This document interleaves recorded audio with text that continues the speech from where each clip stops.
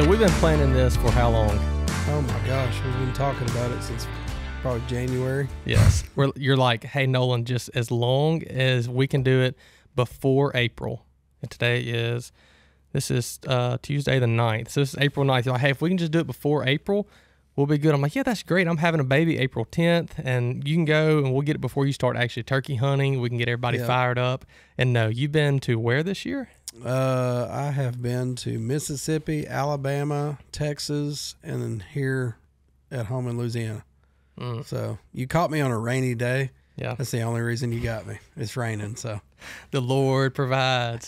So how many turkeys have you actually killed? Me, just one. Just one? Is that the one with you and your wife, or did your wife kill that No, one? my wife shot one the other day on opening morning in Louisiana. Nice. And then my oldest son killed one opening day of, not opening day. No, was it opening day? I can't remember. It was opening day of youth season. And then my youngest son killed one in Alabama a couple weeks ago on their youth season. So, and then I just got back from Texas where I finally killed one myself, and went with several buddies out there and stacked them up as you can do in Texas. Yeah, y'all smacked them. I saw that picture. We did all right. I got super jealous until I knew we'd get to talk about it here, and I'm like, kill them all, son. Yeah. So everyone listening, I have my friend Jordan Summitt with Strut Commander, Buck Commander, Duck Commander, Bronco Commander, Sitka Commander, all of it. He does everything. But tell us a little bit about yourself, and I want to hear about Strut Commander. We're here to talk about turkeys, but I want to know about you some. Yeah, man. I've been working at Buck Commander. I'm the main camera guy for Buck Commander, and then I've got two other guys that work with me that they do an incredible job on the show, and I kind of handle the social media side of things. We all film content and everything, but I've been doing that for about 18 years, working at Buck Commander. And anyway, kind of learned a lot about turkey hunting and just grew to be really just in love with it about 10, 15 years ago. And, once we got to a point where, it was time to kind of extend the brands, Willie finally, I'd been begging Willie for a long time. I said, man, I really want to do like Turkey Commander. Like, that would be so cool. And Willie was like, man, it's in the plans, but let's get Buck Commander off and going, and, anyway, kind of at the peak, when Duck Dynasty was, just, you couldn't go anywhere without seeing Duck Dynasty something. We decided, hey, this would be a good time to kind of launch our Fin Commander and Strut Commander brands. And we had a little show called Commander Life, and that was kind of the launch of it. It was me and another guy, good friend of mine, Mike Miller. They call him Mike Miller, the turkey killer.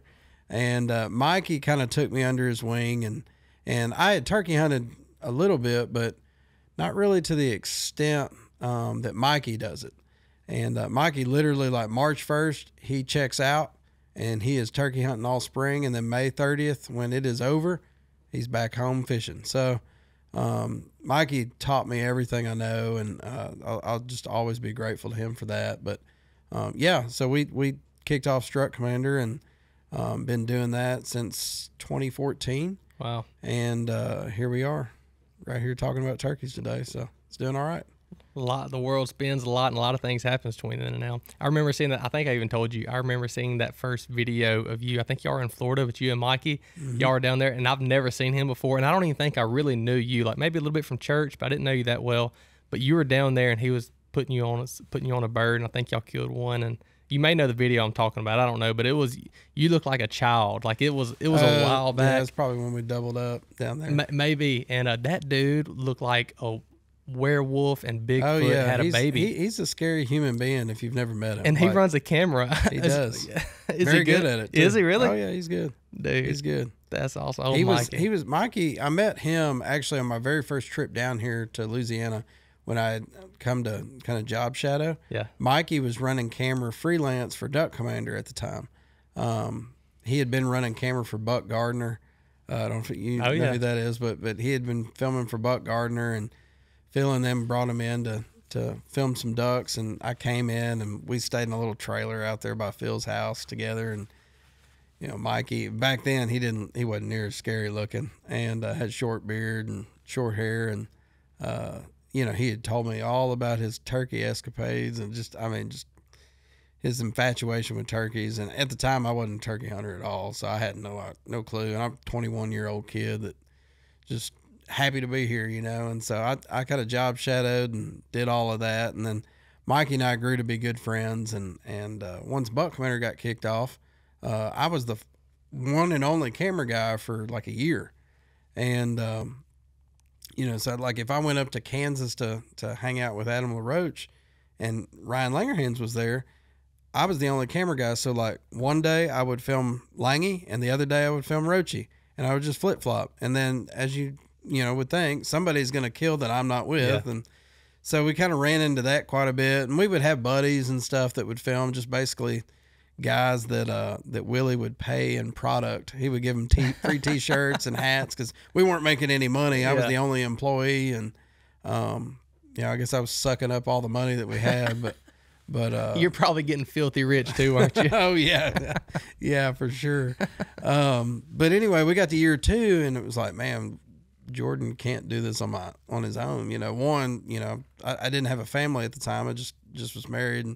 But it took a toll on my wife. Like I would be gone for 2 or 3 weeks at a time and come home for a little bit. And so anyway, we ended up getting Mikey to go film Adam LaRoche on a hunt. I think it was in Iowa. But we were kind of in a bind and needed somebody. And so we called Mikey just because of our experience together on the Duck Commander side. And he went and filmed Adam. And, man, they just hit it off, had a great relationship. And just got to be where the next year was like, man, we need to have a guy that's just up there that just stays at the E3 for the whole fall.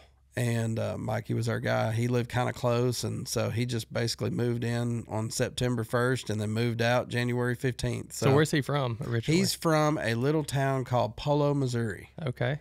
And it's in northern Missouri. Okay. And anyway, so it's been a long time, and he worked with us for a long time, and since now, you know, he's gone on to do other things, and we still run into each other quite a bit, you know, during the fall, and we'll bring him back to do some filming and stuff like that. And I haven't got to turkey with him in 4 or 5 years probably, but I'd love to pick that back up where we left off. So always thankful to Mikey and everything that he's taught me about the cameras, turkeys, deer. Great hunter, good dude. Yeah, so he likes to fish a lot too, though. Oh my gosh, if he likes anything more than turkey hunting, it's fishing. Crappie, really anything. He sent me a picture of a buffalo that he caught the other day that was 3 feet long. Like I guess he snagged it or something. But man, that dude, it was so funny because he kind of. I wasn't a big fisherman. I really still am not. But everywhere that we went when I filmed him for Strut Commander, he would have fishing poles, and if we didn't get one gobbling, you know, get one killed that morning, or even if we got one killed midday, we were fishing. So he would just spend all day fishing, and he would, you know, hopefully hear a bird while he was fishing, so he'd keep his shotgun and everything close, and then we'd take off, you know, if we heard one gobbling. He'd be out there hitting that hoot or that crow call. Oh yeah. Yeah. That's awesome. So you have a call here. I mean, y'all have a whole product line, like we do. I'm bad today because I don't have the full line to show you guys, but yeah, we do. We have a full line of calls, friction calls, mouth calls, locator calls. We got everything. Yeah. So yeah, and we're actually, so again, it's not really a last minute thing. I texted you one day last week, and were you in Texas? I was in Texas last week. Yeah. So he was in Texas last week. And I was like, hey, literally like a day or two before my baby gets here, what do you think about coming and doing a podcast? He's like, man, if we can, I will. I don't know if we'll have time. And I texted you, was it last night? I'm like, hey, if we can find time today, can we do it? And so tell them where are we? We are in I wouldn't call it the famous duck call room because this one's not famous. This is Site B. Yeah. The famous one is what you see the other podcast on, the Duck Call Room. Duck Call Room, yep. That actual call room where everything had been built for many years is now just a podcast room. But this is the real Duck Call Room now that we're in. And this is where Godwin and the guys come and build their calls. It's all set up and it's nice. It's really It's really clean and organized. I know when I was here earlier, Vaughn, he was with me, my little boy. He's 2 and just wild. Like the SKB and Yeti boxes, he's jumping off top of those. That chair over there, it was over here, and he was jumping off of it. And I'm like, dude, you're gonna break a leg in here. I wouldn't say this is OSHA approved at all. It's pretty. Yeah. It's pretty No, it messy. is. No, it is. It absolutely is. It's very clean. Very clean and organized. It's very, very clean. When you think of Duck Commander, this is what you think of. It is. But no, I'm glad to be doing this. So, who all have you taken on hunts? Like, what? I guess really just get the turkey season kicked off. I know you said you've killed one. Your wife's killed one. Your boys. I always start the year off trying to get the boys something. Because if I can get that done, then anything else is bonus. And how old are they? My oldest is 15, and then my youngest is 9. So for years, I took my oldest. I would take him to Alabama or Kansas, Missouri, Texas. I mean, he's been all over. A lot more places than I'm sure other kids his age have been. But he's just always kind of been my hunting buddy. I always said when he was born, it was kind of my dream just to have somebody that I could hunt with, like that. And so I with him, it's just always been special and tons of memories together. I mean, I've been with him on his first deer and first turkeys, first fish, like all those things as a dad. I'm sure you're like this too. Like you're looking forward to taking your son hunting and fishing. And so we've had a lot of really cool experiences together and had some heartbreaks. I mean, it's just all kinds of cool memories and learning experiences. And my youngest son, now he's kind of they're pretty far apart in age. They're about 6 years apart in age. And so he's now to that point where I get to teach him and take him places. And we went to Alabama this year. And my older son, he went to Alabama. It took him 4 years before he could he ended up getting one in Alabama, which he missed one the very first trip that he went to Alabama 5 years ago now. And since then it was just struggle fest. I mean, just all kinds of issues, whether it was just birds not cooperating, bad weather, just all kinds of things. And then, anyway, he ended up killing one opening morning last year. And it was just a huge thing for me and him and my buddy Brandon that lets us come out there. And we were all bawling, crying just because it was so it was just, you worked so hard for something.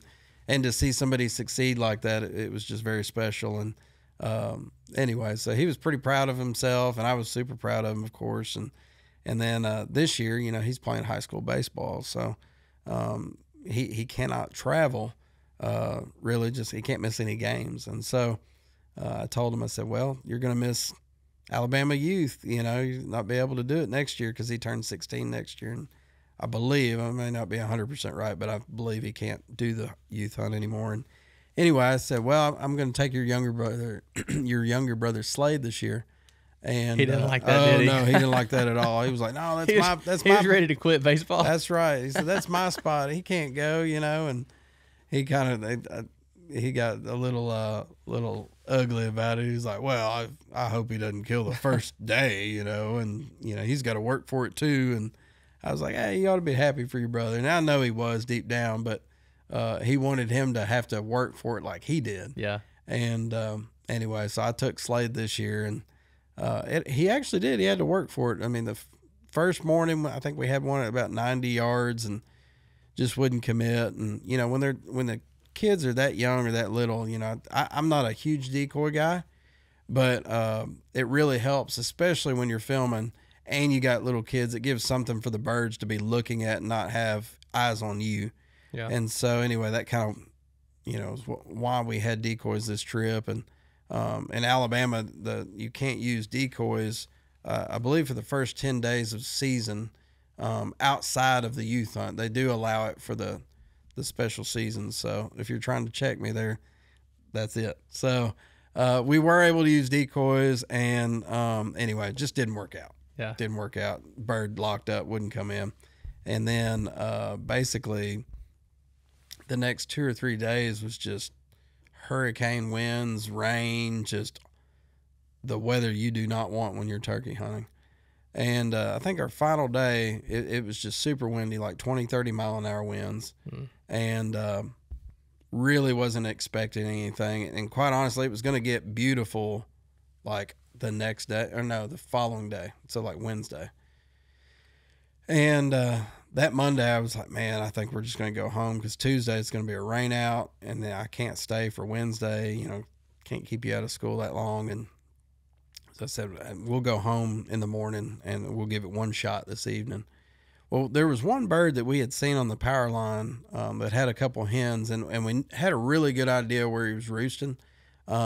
We'd seen him a few times and just never really tried to make a move on him. We tried him in the mornings, but it just didn't work out. And so we saw him on the power line that evening, and I boogied down the power line, got a good look at him. He had his two hens, and fortunately, there's a road that kind of goes around the power line and then intersects with it.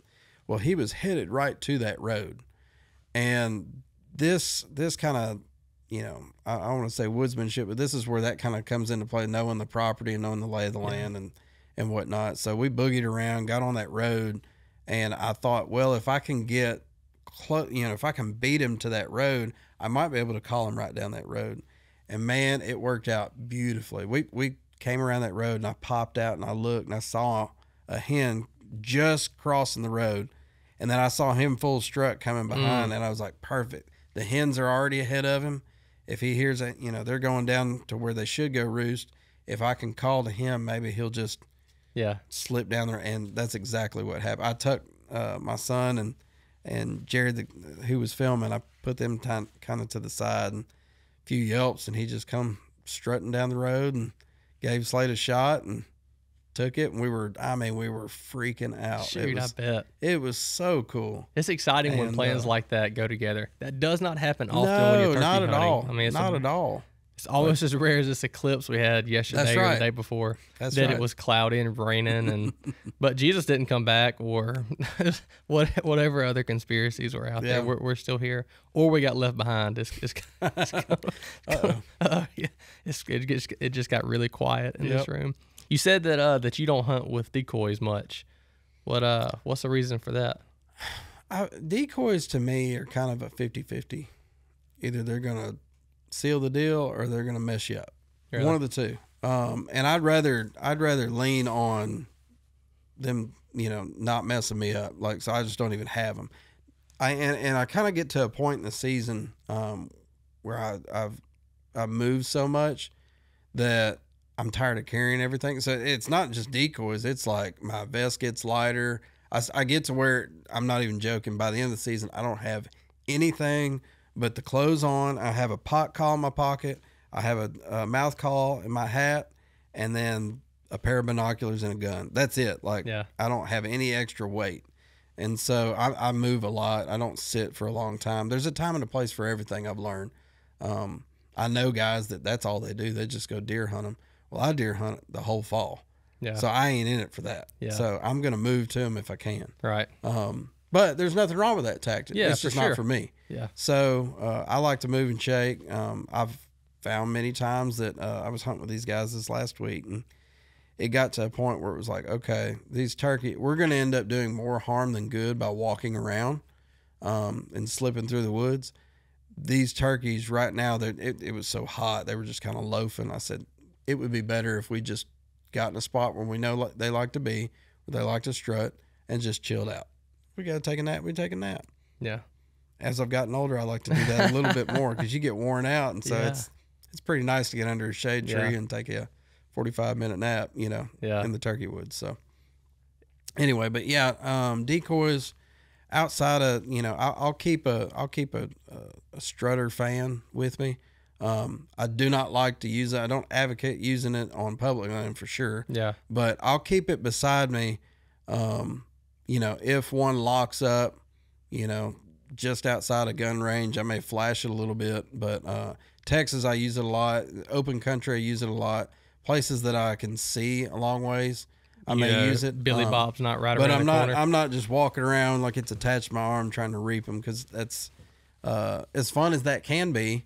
Not knocking it at all. It's just, I think as I've grown as a turkey hunter, early on I was all about it. I was like, oh, this is sweet. This is the only way to hunt. And as you grow as a turkey hunter and using the calls and everything and being able to communicate with that bird, you know, it's a lot more special to me to be able to communicate with them and bring them in that way. So, Yeah. Anyway, but yeah, there's as long as it's legal, man, do it. I'm cool. So I don't recommend it on public land. There's a lot of people that get hurt that way.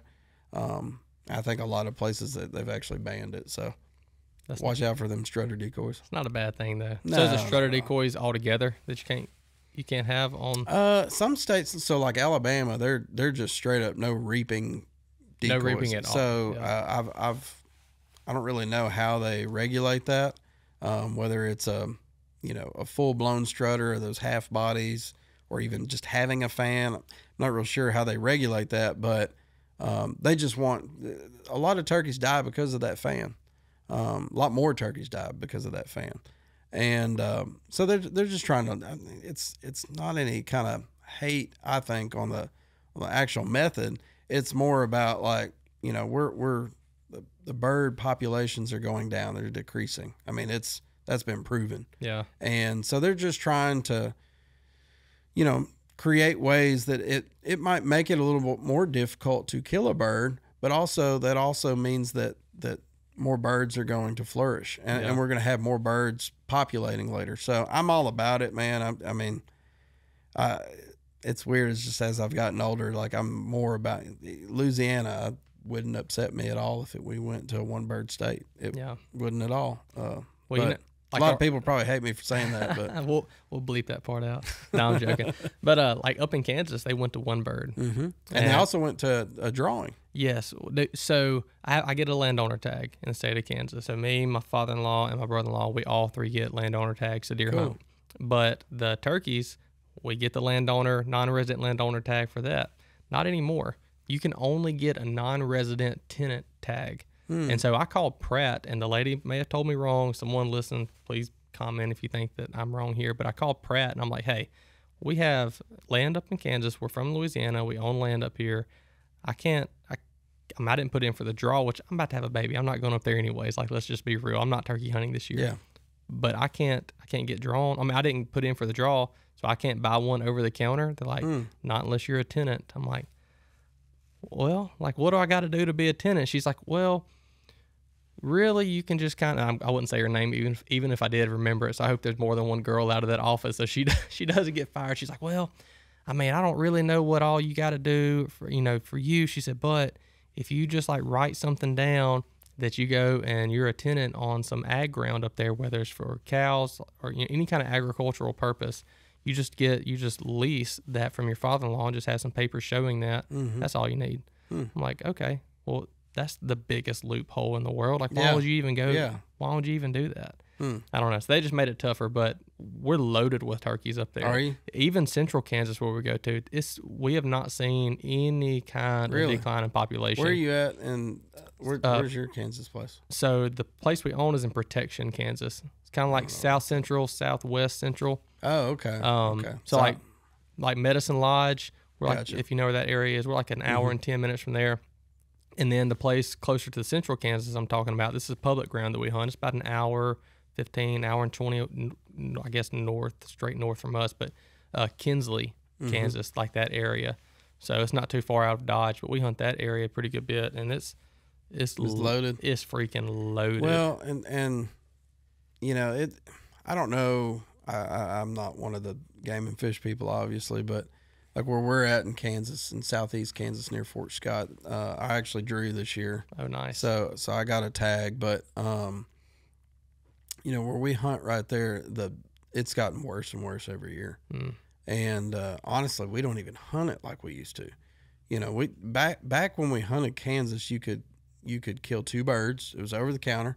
I think it was like $150 for two tags. You could have two tags, Yep. and so we would fill our two tags. We would do that, and then we had property on the Missouri side, and you could kill one. I think you could kill two there, but they have to be like separated by a week or something like that. You got week 1, week 2, and so we would go up there and we would kill 3 birds within our time there over a weekend. So it wasn't super hard, but we have just noticed, and we don't even hunt it anymore. Now we do veteran hunts out there. So it really doesn't get pressure. We'll kill our 6 to 8 birds for the two properties total for the year. It's not even like it's a bunch of land up there too, and it's isn't a it? bunch of land. Like, I mean, we've got 4,000 or 5,000 acres up there, so that's not a lot of birds to take off. Right. But we have noticed that our Kansas birds have gotten worse and worse and worse over the years on the numbers. The Missouri side is flourishing, like it's going crazy. I mean, you can go to Missouri and run into a gobbler every other corner. Yeah.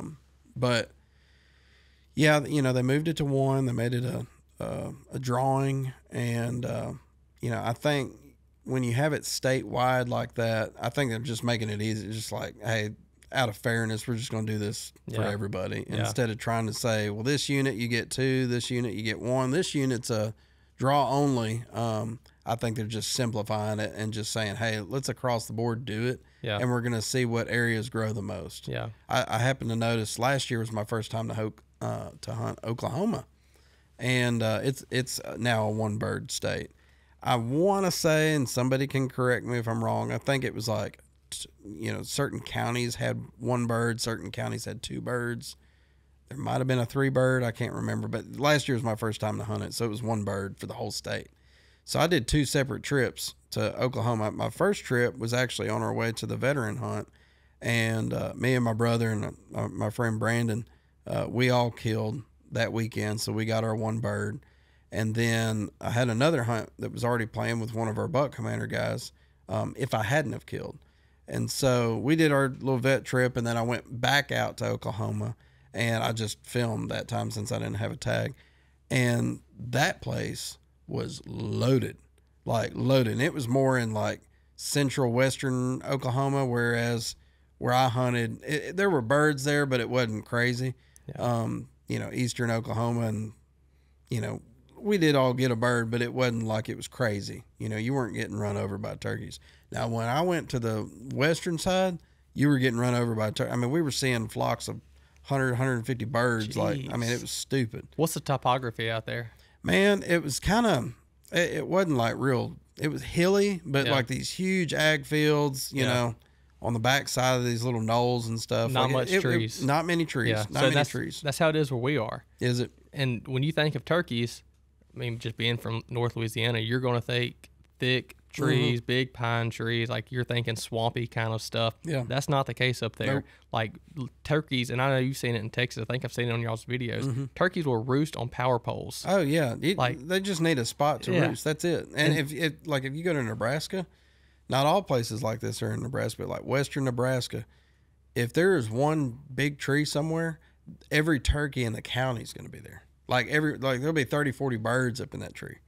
And so, Kansas. Bruh, I'm trying to go to Nebraska. Oh, yeah. Nebraska's awesome. Tree. Yeah, which they've got they changed it where I've seen their rules dramatically, change over the last few years, where they were 3 birds. You could go over there over the counter, buy 3 birds.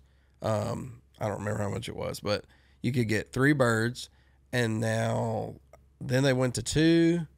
And then now you can get 2, but you have to put in for the drawing. And they only do 10,000 tags, I believe, for the allotment. And so last year, I missaid that. You did not have to draw. It wasn't a drawing. They had 10,000 tags. So whoever bought. Yeah. Okay. So anybody out there want to check me? There we go. There's another one. But anyway, so I bought 2 of the tags last year, and I bought two for my wife. So we had planned to go up there and do a little trip. Well, they went on sale early January. I don't think they sold out till like mid to late March last year. And so this year when it came back around to buy tags, I got the email, said, hey, need to get your tags and whatnot. And I was like, I got time. Last year I was day one, like getting it. Well, dude, they sold out in like a week and a half this year. Wow. Oh, it was so fast. And so now I don't even get to go to Nebraska. So you'll be buying them early next year, won't you? Oh yeah, I'll be buying them day one next year. But Nebraska's a super cool place too. If you find any trees out there, there's more than likely there's turkeys there. You'll see just this vast open area, and then you'll see like a little clump of trees. I guarantee there's turkeys in it. Yeah.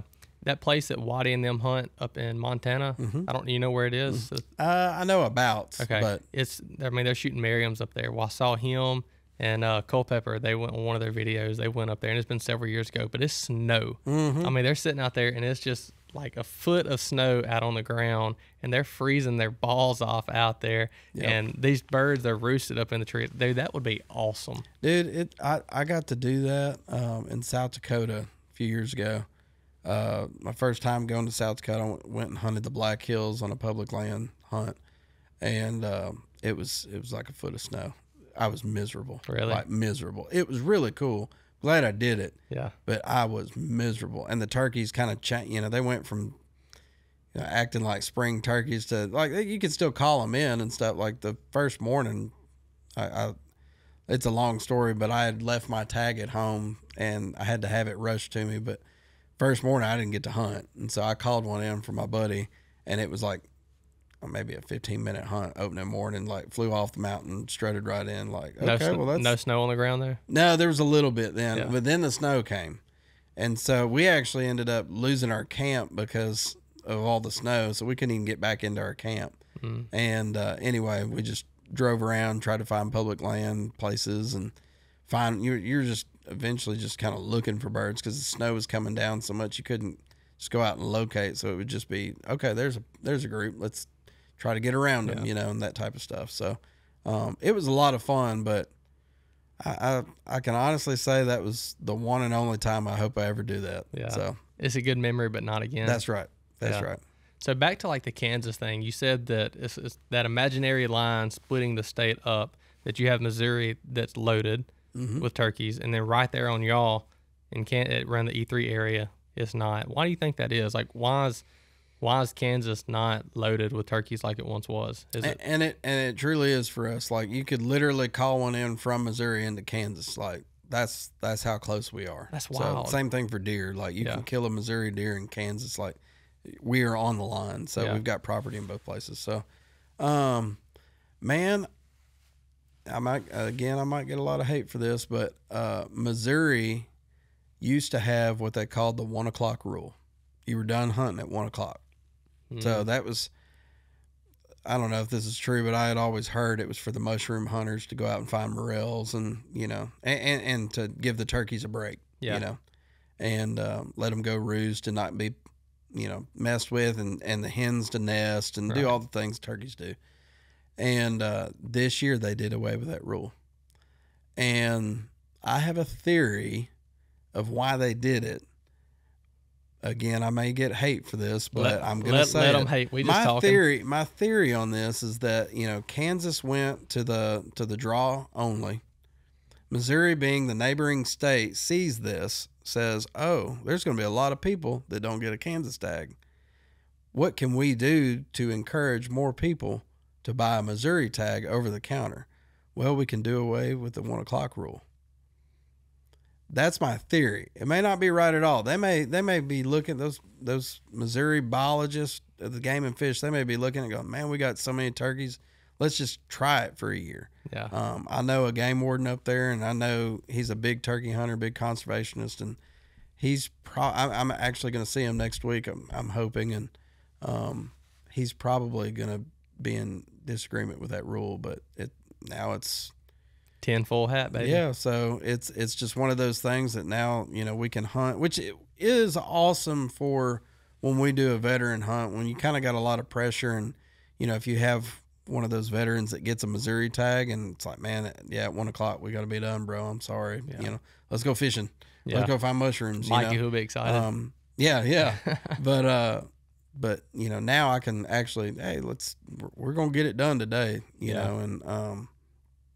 but I think, it's kind of like anything else. Like, just because if you've got property in Missouri, if you're one of the ones griping about it, kind of like I am right now, if you got property in Missouri, nobody said you have to follow that rule and keep hunting until dark. Like, you don't have to do that. Stop at 1 if you want to stop.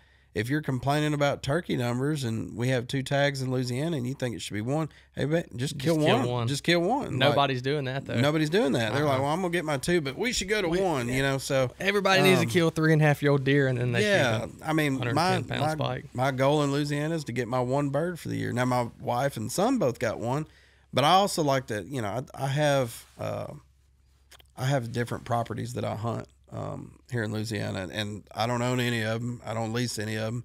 I just have good friends that don't like That's better. turkey hunting, and they're very kind and let me go out there and turkey hunt it. And so I just enjoy doing that. And so and I'm not afraid to ask either. That's another, we can get on that in a minute, but I got a few tips for you guys that are out there trying to find places to hunt. So if you don't like hunting public, I do not like go hunting public a ton. You know, I've been several times, used to do it all, you know, when I first started hunting, but now that I've got kids, I'm like, man, I just feel safer, you know, taking them on private where I know the property and all that. But, anyway, so my places, what I try to do is, you know, I try to break up, and they're not big tracts of land either. So if I've got 3 or 4 gobblers on one spot and 2 or 3 on the other, and then 1 or 2 on the next one, I'll take one off the other, and one off that one. Yeah. You know, and then maybe one more if we need a 4th one for, you know, the 4th person of my family. So,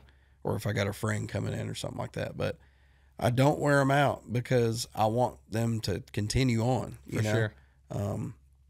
You know, I've even seen on one of my properties, it's weird. I've seen years where there were a ton of turkeys, and I've seen years where, man, I couldn't buy a gobble. 2 years ago at this property, I bet I had 4 or 5 gobblers on this like 120 acres that like they were just staying on it. And I was shocked. I was like, this doesn't make sense. I've never had this before. And then the following year, there was maybe one. And I didn't even, I think I killed one off of it that year. So, you know, things change, and it's not just people hunting. You know, you got predators, and I think a big thing with turkey numbers in Louisiana is all this land clearing. Mm-hmm. I mean, not that it's killing turkeys, but they're moving on. They're finding other places to go roost. You have to. So, you know, they have to. Yeah, they got to move on. So, there's all kinds of things that you could go to. And I know this wasn't a podcast about turkey numbers, but as I've gotten older, I've gotten more interested in it, and I want there to be more turkeys for my kids and their kids. Yeah. So, you know, you guys don't get out there and wear them out too bad. You know, think about someone else. You know, it's easy to get out there and get excited and be like, man, I got my one. I'm going to go back tomorrow and kill that other gobbler I've been hearing. You know, no, leave them alone. Let them breed. Yeah. Have some more here in about 2 years you can hunt. Yeah. That's hard to do. It is. It's easier now. I'm in the same boat you are now, and have been for just a short number of years. But, dude, when we went up to Kansas that first time, and I went out there, and I'm talking about, I got out of the truck, and I said, oh. And that son was going, dude, I'm telling you, like, I got the video on my phone. Me and my father-in-law, we got out there, and I was standing, I think, he may have been sitting in the truck, and I stood out on, and this is the property we have now, and I stood out there, and we didn't know if there were turkeys on it. We had no idea, because, you know, turkeys, they'll be there in the wintertime. I guess it's probably everywhere. There'll be 5,000 turkeys eating corn up under your feeder in November and December, but guess what? March and April comes around, and them songlings, they're gone. Like they're nowhere to be found. And so we knew we had birds in the area, but there's hardly no trees up there. Like you have these few little shelter belts, a couple cottonwood trees along the creeks and stuff like that, which generally don't hold water. And so you just don't really know what you have. And man, we got up there, and I'm telling you, I hit that hoot out, and it was late, like right before dark. And that son gun, he struck, and then he struck, and then he struck, and then he struck. It was like 5 or 6 toms, all of them just hammering on it. And I think I died for a short split, like just for a second. I was so excited. That actually might be one of my favorite feelings turkey hunting, is when you don't really know what to expect, and then you hear one, and you're like, oh snap, this could be a good day. And I don't think it was quite turkey season yet. I really don't remember. It's been several years ago. Regardless, the first time I actually hunted out there, it was like 2:00 in the evening, and I thought this is where you were going a while ago, talking about the Missouri 1 p.m. rule, because I've killed more turkeys. I say toms. I've only killed toms, but I've killed more toms after lunch than I have any morning ever. Yeah, like I've killed them in the morning times, but I've had way better luck. I don't know if it's because the hens are slipped off, and I don't know if there's once they get to where the hens are out there doing their nesting, going and laying eggs and whatnot, or building nests, whatever they're doing, you know, they're not interested in those toms at all. Yeah. So they're looking for somebody who is interested. Yeah. So I've had a lot of success with that. I'd say 10-2 area. Mm-hmm. I haven't had a whole lot of success in the post 3 o'clock. Right.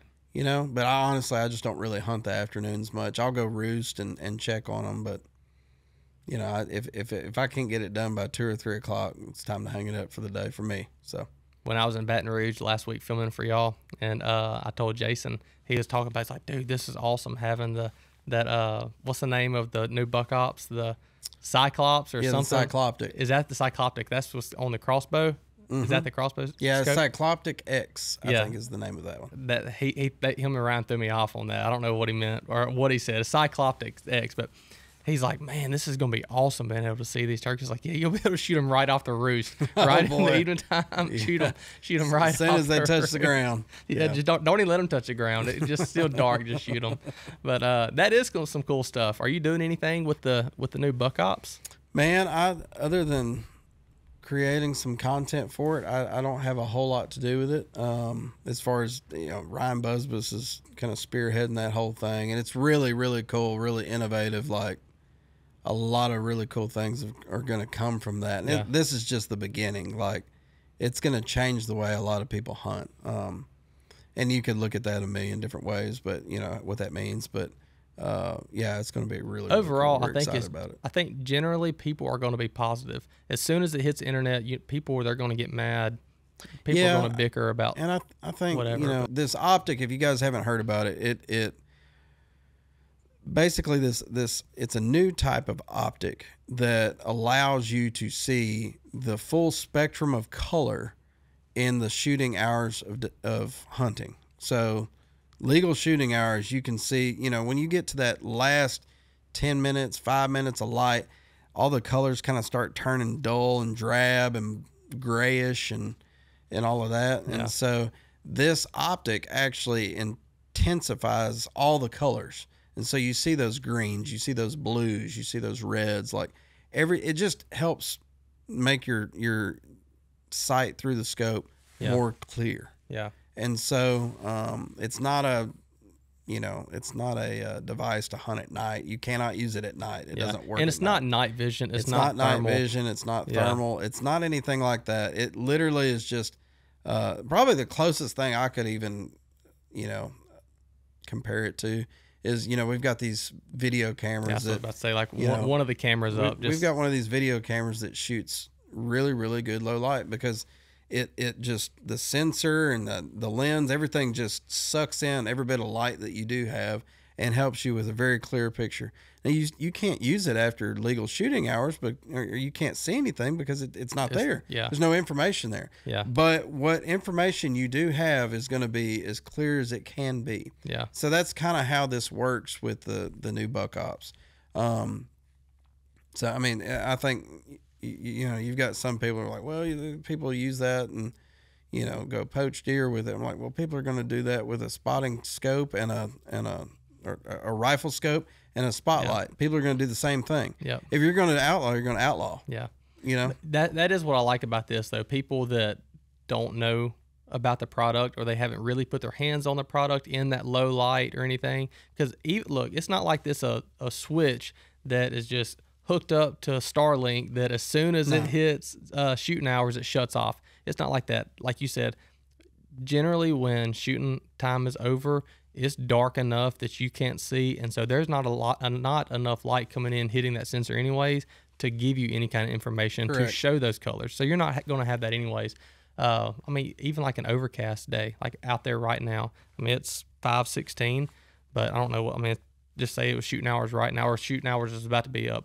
Being overcast, you're probably not going to be able to see out there with this. It will help out some, but if it's not any light out there to give you any information, you're not going to get it either way. Yeah. But it is some cool stuff. It's really cool. Like, it's different. You have like the monocular. That's cool. And then you have the other. We have a binocular kind of. It's kind of hard to explain what it is, but it's kind of like a binocular. Then we have the crossbow scope, and then we have one that the crossbow scope's the only one you could actually hunt with. Everything else is just like a binocular. Like, you just use it to scan and go, okay, look, that's a 8-point, not a yearling. You know, like you can tell a little bit easier. And so then we have one that's, I forgot the name of it. Sorry, Ryan, but it's still on. I think it's called the Night Stalker. Oh, yes. Or the Night Walker. The Night Stalker, I think. Stalker. But anyway, it's made so that you can find your way into the stand. Yeah. It shoots in black and white mode. And so it helps you pull any kind of light you got just to get into your spot. Yeah. You know, so that way you can kind of go in, no lights, you know, and get in without tripping over a branch or anything like that. Yeah. And anybody that's out there that's like, well, I thought you just said you can't see it in dark with it. Well, it's a big difference seeing from me to you walking something like that, or even from like here to one of these other desks versus even 20 yards out or whatever. Yeah, that's a great point, because like out past like 5-6 feet, it's black. Yeah, like you can't see anything, but you got to be kind of up close. It's made so you can point it at the ground, and then once you get up to your blind, you can point at the blind, you know, and see what you're seeing. So and that's big stuff. Yeah. How many times have you seen people ride in, like a hunting club, being younger or whatever? Someone will ride in on a four wheeler. You've been out there since 1 o'clock, and you're in the stand or blind or whatever, and you're deer hunting, and you see these deer over here or whatever it is, and your neighbor gets on this four wheeler and rides in at 3:30, and you don't have an hour and a half left to shooting time anyways, and blows all the deer out. That's right. And he's like, I don't ever see any dang deer in here. Well, not even just hating on the four wheeler riders, but just busting them out at 10 minutes before daylight, or shoot even an hour before daylight, just being quiet. Well, like I've been an advocate, and I kind of teach this at our little sportsman's camp that we do. I've always been, and somebody taught me this, but be able to do everything you need to do in the dark. As a cameraman, for me, it was like you got to be able to find all your buttons, got to know how to hook up stuff. You need to be able to function fully in the dark, whether you can see or not. And so I really try to teach that with my kids and other kids that we have at that camp, and being able to get up there and knock your bow and or knock your arrow and hook on your release and have everything set up, know where the hook is on your tree, be able to do that, go through it enough in the daylight that when you get in that situation, it's like, if you were blind, it's just second nature, you know, just going off a feel and just memory of where things are. So, but what's funny about that is I've always just kind of preached that, but then as I've gotten older, I always used to be kind of like, hey, I got good eyes, you know, I can see in the dark. And as I've gotten older, that's gotten a little worse. So stuff like this buck ops kind of makes me happy. I first hunt of the year this year in Mississippi.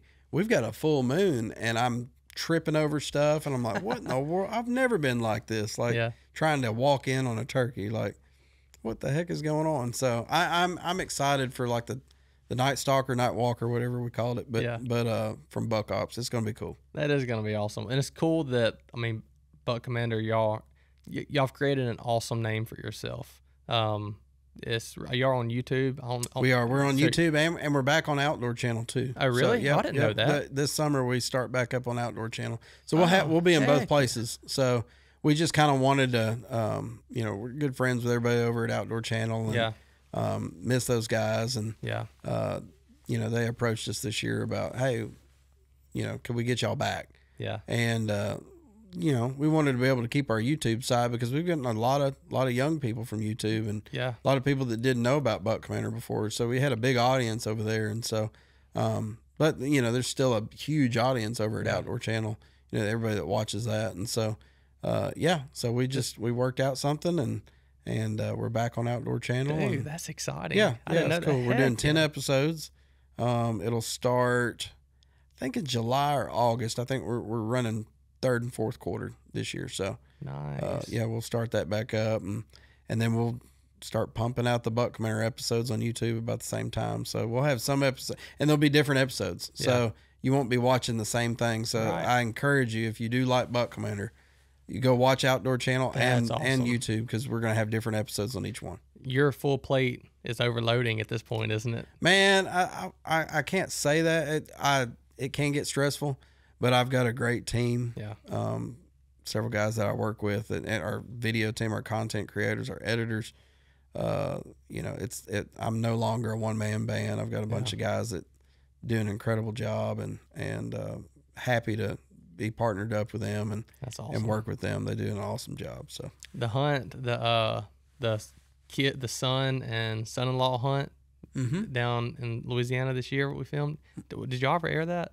No, that'll be on YouTube. This fall. Yeah. Okay. So what we've learned with like YouTube, we actually did some different stuff this year. We did what we called a semi-live, as well as episodes that we kind of take time to polish and get a good story and all that. And so there was a couple different ways. And YouTube's just, man, there's a lot of trial and error to figure out like what works best for your channel. And it's funny is that when we started doing YouTube, we just started just by putting our outdoor channel episodes on there and just, seeing how they would do and everything. And we actually figured out like, oh shoot, people just like our outdoor channel format, where you got 4 segments and you get about 20 minutes of content. And so I think we got everybody kind of used to that. And so then we started doing this little semi-live where it's like 10 minutes and it was something that just happened like a week before. And those did okay. They did really good, but they didn't perform as well as our like really polished stories. And so we're going to do both this year. So nice. We're actually increasing the workload a little bit more, but we'll have our really polished stories, and then we'll have our stuff that's in the moment too. Yeah. So. Well, you'll be able to pull the content from your semi-lives, like from what you do with that. If you go with a semi-live today and that was from last week or whatever it was, you'll be able to use some of that content, what you're telling the story with now, towards your big polished episodes. Absolutely. So you're not having to shoot original content for everything necessarily. No, it'll be so basically this fall you'll be seeing some episodes that are being, that happen in the fall, but then you'll be seeing part of the episodes or at least the more polished episodes will be stuff we're working on now from this previous fall. Does that make sense? Yeah. So we'll have a good mix of both. Yeah. We get a lot of people that like to see it right now. If you kill a big deer, a lot of people want to see it right now. Yeah. Well, the juries, they do that. They do their like live turkey hunts. Yep. That's super cool. Yeah. I've gotten up at 7:00 in the morning and watched a couple of those. Yeah. So. And that's gotten you fired up. Oh yeah. When I'm not able to turkey hunt and I can watch somebody else do it live. Oh heck yeah, I'm in. Yeah. So you said a while ago you had some tips for some hunters of going out, finding places to hunt, stuff like that. Oh sure. Yeah. So like I said, I've never paid for a turkey hunt. I'll just go ahead and say that right now. That's awesome. I don't use Strut Commander as like the reason like I should get a free turkey. I just don't. I don't believe in that. I didn't pay for them before Strut Commander. I don't pay for them now, and that's not knocking anybody that sells turkey hunts. That's awesome. Yeah. Like man, there's enough people in the world that don't really care about. Well, turkeys, some people, they're not in this industry and they save up their vacation time and their wife or not even their wife. I'm not even gonna throw their wife under the bus. They don't have the time to go and say, hey, I'm going to spend X amount of time going out and do this when I can just buy a $1,500, I don't even know how much they are, $1,500, $2,500 hunt in Texas or Kansas or wherever for 2 or 3 days. I'm going to go kill a tom or two. Go make sure you get on. Yeah, you know you're going to get on them. And that's perfectly fine. That's totally fine. We're not talking about those guys. We're talking about I'm talking about the guys that are like, man, I get this a lot. Like, man, how do you land some of these spots? I got guys locally that have really gotten into turkey hunting, and I'll be telling them about like, man, yeah, I just landed like 3,000 acres. They're like, what are you paying for all these leases? I'm like, I don't pay a thing. I'm just a nice guy. And I ask, and I'm just super honest and tell them what I'm doing it for. And, taking my family out there and just like to turkey hunt. And I always let them know before I come and when I leave. Yeah. And then I help them out if they need help with their deer corn for the fall, if they need work on tree stands, if they need just manual labor, if they need turkey breast, I'm happy to help them in any way I can. So that's what I would tell you is, and it is a little different in Louisiana because you can go door knocking here and get shot, and up in Nebraska you can go door knock and people, oh yeah, come on in, I got 3 gobblers in my back pasture, I hate them things. Yeah.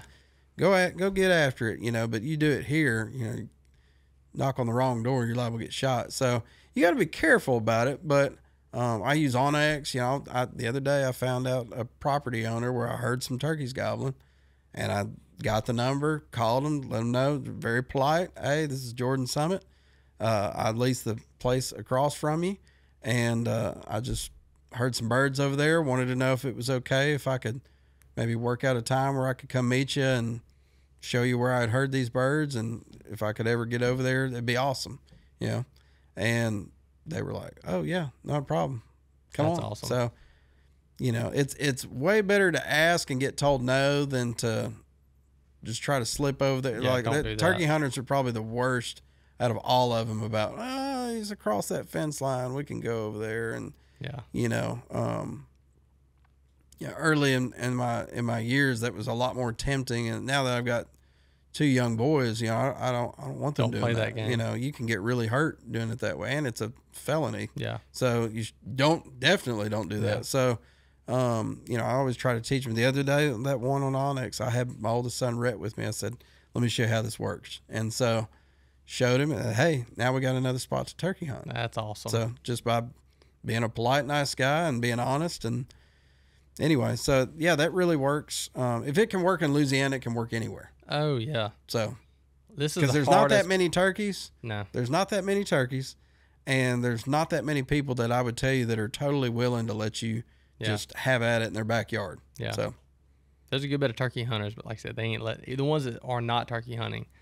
yeah, They ain't letting you hunt their ground. Yeah. Not for the most part. But you don't know if you don't ask. Just like you said, there's a lot more people out there. You're the proof in the pudding that would allow you to go hunt their place if you're just kind and you Yeah. just ask. absolutely. Just some good people out there. Yeah, but don't come hunt my place. You can't hunt my place. You're going to get shot if you come hunt Jordy's spot. Yeah. All right. So before we go, I do want to hit up one thing. I helped you with it the first year, and I know you mentioned about the sportsman's camp a while ago out of Chioka. Are you doing that again this year? Absolutely. Yeah, sportsman's camp. Willie kind of created this thing about 4 or 5 years ago. Yeah. He wanted to create a camp where kids who may have not had the opportunities or anybody to teach them about hunting and fishing in the outdoors, he wanted to create a place where they could come and learn all of that. I think I would have definitely done it when I was young. For sure. And so we do it for kids ages 13 to 18, boys and girls. And we do it right here in Calhoun, Louisiana. And it's really, really cool. We teach, I mean, literally everything hunting and fishing that I can think of. But Yeah, we did blood trailing. I remember that night that I went out there with them at like 9 o'clock. and they love that's always a big hit. Yeah, Is that was blood fun. trailing. We do turkey hunting, duck hunting, all types of calling, fishing, casting, boat work, tree stand safety, archery, shotgunning, rifle. Last year we had suppressed rifles out there, Oh, nice. which was really cool. Our friends from Science Central came out and they did that. Oh, heck yeah. So that was a lot of fun. And then, you know, all the Duck Commander guys come out. We have a couple of the Buck Commander guys that come out. This year I got 2 ladies. Just we haven't had that female, you know, side of things in there. We always have a bunch of girls that show up, and so it's like, man, I need to have some girls from the outdoor industry there. Are you allowed to say who? Yeah, I am. I'm gonna say it. So I'm hoping this solidifies they're coming. But they gave me the confirmation the other day. So we got Sydney Wells, Tim Wells' daughter. What? Yep, she's coming this dude, year. that's awesome. So incredible archer, great hunter. Like probably in my opinion, one of the most legit girls that hunts on social media. Yeah. And then we've got Maggie Williams. She was like Miss Teen Arkansas, Yeah. maybe. I can't remember which, Yeah. but she actually did a podcast in this room. But anyway, yeah, Maggie Williams is coming. And then I'm working on a couple more that I won't say yet. But so we're trying to kind of get the girl side of things in there. And we have all the Duck Commander guys. And Yeah. like I said, the Buck Commander guys. But we kind of want to have some female presence there. Yeah. And we really enjoy, you know, teaching all these kids. And it's awesome. You'll have kids out there that have literally never caught a fish. Yeah. And by the end of that camp, I mean, we had one boy a couple years ago. You when you met him, you would be like, this kid doesn't stand a chance at lasting this week, being in the outdoors and learning about all this stuff. And man, he was catching bass by the end of the week, casting, like really, really cool stuff. Another kid, you know, again, city boy, never, his parents signed him up for it because they wanted him to get outside, play video games all the time. And, so he was one of our ones that didn't really want to be there, but by the end of it, he was thanking us, and he's actually been every year since. Oh, wow. And so, you know, he came in, didn't know anything about archery, ends up winning our little archery tournament that we do at the end of the week. So a lot of kids show up and they find out they're really good at things that they'd never had tried. Yeah. And so, and they have a whole new interest, and not just that, but they meet a lot of really cool people. They make lifelong friends, and they get a good dose of Jesus when they're there. Yeah. So that's kind of the, obviously our foundation for all of it is not the outdoors, but it's Jesus. Yeah. And so Willie designed this thing just beautifully, and I'm very thankful that I get to kind of help direct it. We have an awesome team. We eat really good. So if you're thinking about coming, it's not just your normal camp food. Like, no. we bring out the big dogs when it's time to eat. Those deer egg rolls. Oh yeah, deer egg rolls. I still jambalaya, make those things. Like, man, we do it right, man, on the eating. But anyway, yeah, it's a fun camp. Registration is open if you're interested, or if you have a kid that needs to come to it. Man, we have a good time. I think our camp this year is going to be June 23rd through the 29th, so the last week of June. Registration, go to campchioka.org. It's open. We're taking people, so not capping it yet, but we do have a full crew. So we probably will be, closing down registration here in the next few weeks. Yeah, I would imagine. So if you haven't signed up, I highly suggest you do it and at least give it a try. It's a lot of fun. Yeah, I'm gonna try to edit this one. I may be in the hospital for the next few days with my wife and soon to be little girl, but it is Tuesday, April 9th. And so you got a few weeks left. Yep. For that. How many kids do y'all? So the very first year we did it, we had 12. Right. We had 12 boys sign up. Yeah. Because we started the camp, like we came up with the idea like in June, and then August, we didn't have that many sign up. The next year we doubled. So we did like 28. And then the next year we doubled that. So we were like right at 50. And then right now I think we're sitting at like 70. So, which is great. I'm super happy with that. We also don't like to, I don't want it to be 150, 200 kids. No. Not that I don't want more kids there. Yeah. But the big part of this camp is that because a lot of this stuff is really hands-on. You're not sitting in a class learning, all those things that you're having to do in school. You're out there hands-on learning how to do fishing knots. We do a survival class. They're learning how to build fires. They're learning how to tie tourniquets, a lot of really cool stuff. So all of it's hands-on. And when you get, a lot of kids, it just kind of can get muddy where it's, you may not be able to give every kid that full attention. It's not as intentional as it could be. That's right. So we try to keep it kind of small, manageable, I would say. So, but it's still enough kids there that you feel like, oh, I'm at a fun camp, so. And we have all the other things that normal summer camps have too. So we've got a swimming pool, we've got a lake, we've got, air conditioned cabins. Thank God we actually gymnasium. Have air conditioning in the cabins now. So air conditioned cabins. I can't say that I'm for that being in the outdoors, but hey, if that helps you sleep at night, that's cool. Come on. It is good, especially here in Louisiana. Oh, I personally am going to sleep in there, but I think everybody should have to do a night or two of no air. And y'all allow them to camp or something, don't they? Yeah, we have a we didn't do it last year only because we kind of ran out of time, but usually every year we'll have one night that will allow everybody, whoever wants to sign up can go camping. Yeah. And so we'll have tents out there and we'll cook out there for them and teach them how to build a fire and all that kind of stuff. And so we'll do that, and that's always a big thing. So we do bow fishing too. Yeah. So that's another big attraction. When kids love doing the bow fishing, and so that is kind of the difficult thing when you do a sportsman's camp or a hunting camp.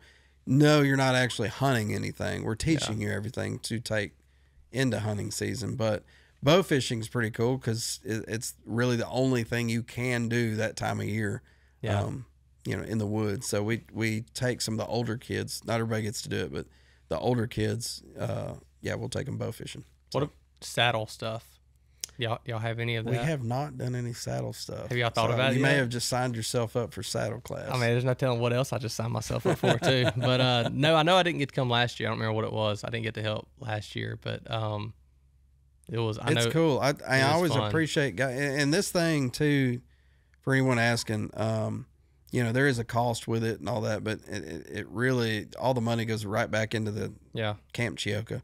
Yeah. It's not anything. Duck Commander's not making money off of it. Yeah. I'm not. Willie's not. Like, this is all for Camp Chioka, and everybody that comes out to this is a volunteer. Yeah. So that's what I appreciate about it most, is that kind of my job is to organize it, create some of the categories and the classes, and get the seminars going with our speakers, and you know, it's a really cool time. And honestly, I would say that it has probably done more for me than it has for all the couple hundred kids that have been over the years. Yeah. So it's really special. That's how that stuff usually works out. Yeah. It's awesome. I love it. What all Buck guys are coming out this year? So we'll have Tombo for sure. Oh, Lord. Yep, Tombo will be there. Tombo's always the big hit, man. He's so much fun. He's a big kid, so he fits right in. He and is a so big kid. I've actually had a few times where I was like, hey, you need to sit down and listen to this speaker because you could probably learn something from it. But You remember we went to Iron Cactus after the day, and he's like, hey, can we have some of that ultimate queso? It's essentially like, it's a Iron Cactus is a Mexican establishment here and right outside West Monroe, and it's right up the road from the camp. Well, they had like their loaded meat and pepper, whatever it is, queso dip.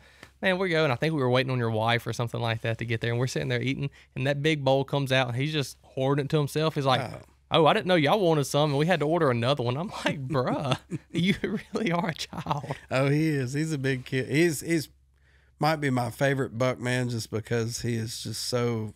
It's just it's a brother thing. Yeah, you know? he's fun. So he's a lot of fun. So he'll be there. Then Willie will be there, of course. On the Duck side, Jace, Cy, Phil, Martin.